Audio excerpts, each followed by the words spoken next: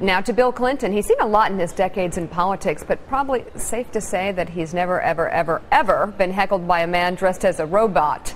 Let's take a look now at how it went down. In this alleged recovery in the 6th year, I need to apologize to Sister Soldier, robots of the world. I need to apologize.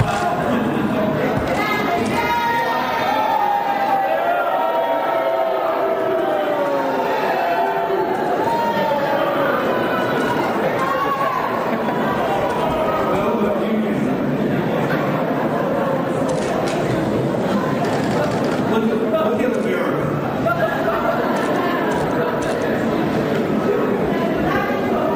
You need to find more environmentally responsible ways to protest and program the future.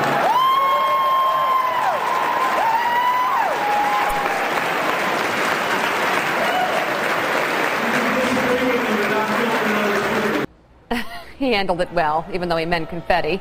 The robot apparently referring to Clinton's criticism of black rapper Sister Soldier 15 years ago. He was escorted from the room without further interruption. Very colorful.